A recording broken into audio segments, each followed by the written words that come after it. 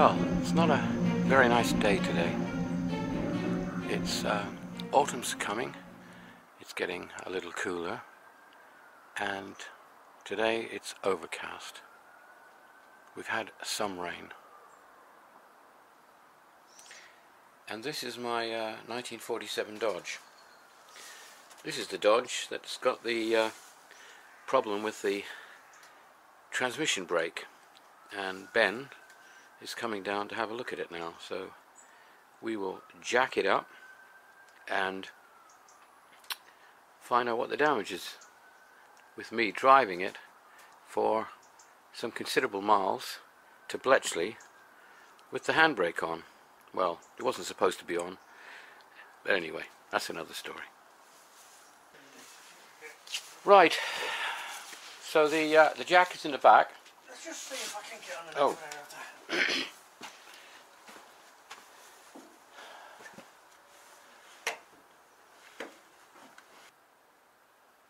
The drum actually don't look that bad. Well, that's good news. Yeah. You've got a bit of room on the UJ. You've got the kit, have you? Yeah, I got it here. You have a look at it. Look at it a minute. The lining is still on there. Oh, well. What the hell? Maybe, I mean, let's face it, maybe it wasn't binding terribly, it was just rubbing. Yeah. Oh, don't look... Is the prop shaft got undue movement in it then? Well, it's got a bit of movement in the UJ. Is that where the kit is applicable then? Let's just have a look at this kit. Yeah, that's the kit See what it's talking about. in that bag.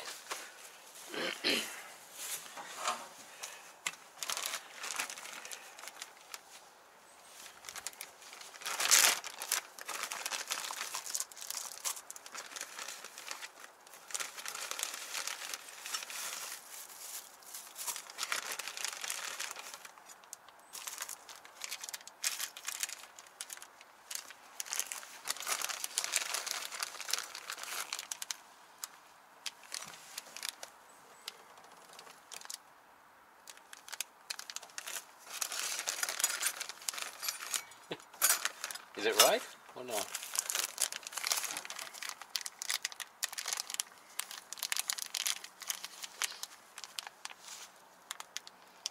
It's not a pup, is it? Well, it's not a hardy spicer. No, that's a cat, different, yeah.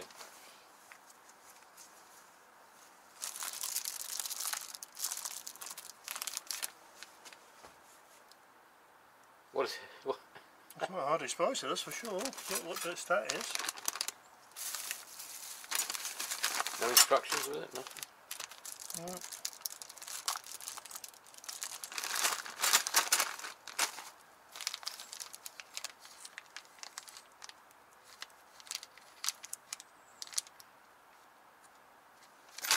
So what would it be for then? Exactly. Yeah, that's on the... Is he talking about the bearings at the differential? You know what he's on about. Where the prop goes to the differential? Now you see, I think he's... Did he actually look at it? Well, no, he just did what you're doing basically, unloosened it, and then he said there was play in it, he said it was your bearings. And then a guy said he had this prop shaft repair kit, you see. This type, the early... I'm just going to look, see if you put it in the back of the prop shaft. What's worrying me is that if it was for a Chrysler, which is maybe this guy had, and they haven't got fluid drive, would that make any difference then? Well, I don't know.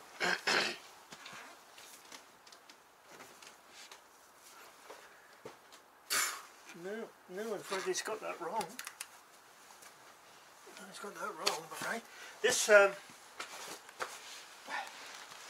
that system is what they use. You have a housing with two slots, and you have these roller bearings and a pin that goes through it, so it rides along the slot. So it can drive the shaft round, but any movement of the back axle going up and down, it alters the length of the prop shaft because it's gone through a radius. Yeah, all right, okay, right, short and long, and then in the slot it can ride up and down. All right. Now the more modern stuff, which is what you got, they use a Hardy Spicer joint. A Hardy Spicer joint has got 4 caps, and it looks like a star with little needle roll bearings in, which is what that's got. And it's got the same on the back. And the slider to take up the difference is a spline. One go inside the other, and that takes up the difference. So that's for an older type model. There's nothing else on here. So there's a little bit of room in the Hardy Spicer joints. Now you can get them. They're pretty easy to get, I would have thought. They're different sizes. They're small. I forgot what they are, but I would have thought if you put in for Chrysler, you'll get them easy. The other thing to do is if we take the lining off, you know, the band, and get it relined. Yeah. The drum, part of it looks fine. It's not gouged or damaged or anything like that, and that should give us a little bit more thickness. But it's not dropped off. I can't understand where you got the metal to metal noise from. Well, it sounded like it, yeah. Yeah. I think I need to just investigate this a little bit further. I'm just lucky to get it over the workshop and just go up the road myself and get it on the ramp, and so I can just. But that is not for this motor. That isn't at all. Oh, okay. That is for a different type of thing. All right. Well, that solves that problem. But the good news is that it's not quite as bad as it could have been. No. All right. Well, you're right. You know, I just want to. I can't get rid of this Mark II Jag. You ain't gonna believe it. I put this servo and all that. It still ain't right, and now I find there's a teeny little hole. What looks a perfectly normal brake pipe, and it's just squirt out because I put the new servo on. Oh, of course, it's more powerful. More powerful. It's going to find all the faults now, isn't it? It's found the faults, hasn't it? So yeah. I said, you know what? I can't get rid of this motor. I ain't done the E-type yet. Yeah. So, well, this isn't urgent. But that's what I want to do. I just want to get it on a ramp and just ascertain this a little bit more, because I'm not convinced. All right. Well, I'm going to leave it until you do it. That is not the right thing. What's in that? No. Okay. Not well, for fair this enough. machine. No. Okay. I know what that's for, but it's not for this. No. Okay. So it doesn't fit this car at all. No. No. Okay. No, because you got 2 Hardy Spicer joints. Yep. You've got 2 Hardy Spicer. Yep. Now there is a bit of room in them, so you can get a couple of Hardy Spicer joints. They're not a lot of money at all, so it'll just pay to get a couple. So they fit them on other cars. So they do. they've been quite common, really. But they used to be standard sizes. The small, medium, and large. Right. And yours, I think, is medium. But right. I think if you reference. Yeah. That for rear wheel drive cars. Okay, I'll just show you the other little toy that came for you in the back of that car. Oh, the condenser? Yeah. I haven't opened it. I hope it's all right. Well, there you go.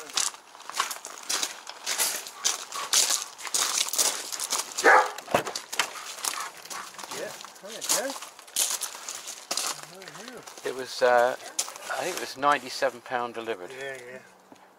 I only opened it. You can open it. Well, in there now. Just wait and see what comes to do it. Presumably it's not damaged. I mean, and there's the that rail, wasn't there? That fitted underneath that. Okay. Right. So these things, just Volvo lights. What do you reckon I do then? Let me just make inquiries, see if it's available aftermarket. I'll just take the reg number and I'll ring up and I'll find it. Because they need doing, really, don't they? Oh yeah, they do. What happens? They scatter the light. Yeah. And they're not crisp anymore.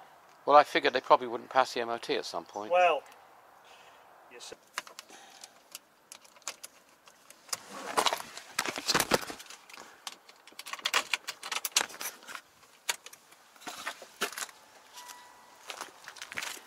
So you got 2 orange lights there, one there, one there. You got none there. Yeah, the bulb is not on it. But it's 2 lights, isn't it? Yeah. The orange one on the side and orange one there. Yeah. So it must be what, one bulb, or is it? Yeah, well, there's a bulb in there, because that's working. I'm not sure about the orange bit. Yeah, but there's 2 orange bits, isn't there? Yeah. There's the one there. That could be the indicator, couldn't it? No, but they're both on. If you look at that, there's an orange light both sides. Oh yes, sorry, yeah. I'm with you. That's what I'm getting at. You Yeah, see, that will be your side. yeah. Have you got them there? Yeah. Yeah, so you've got a bulb, you've got a light there, you've got a definite light there, and you've got a definite light down there, Gotcha. which isn't here. No, it isn't there, you're right, and it isn't on that side either. So that what I'm getting at is it seems odd that they're both off. Okay. valves are gone. Well, I figured at the same time, because you have to take that apart, don't you? You do? Yes, you do. So that's what I was figuring. Yeah, so yeah. Let's find out it's what another they job. cost. Yeah, let's find That's out. 3 jobs you got for me. Yeah, I'll tell you I know. what. Crazy, isn't it? And the ramp is clear. I'll see you shortly, soon. Okay. Cheers.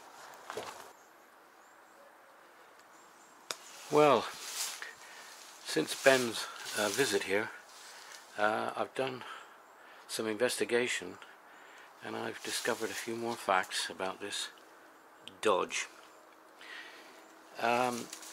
Apparently the universal joints on these prop shafts are impossible to find. No one has them.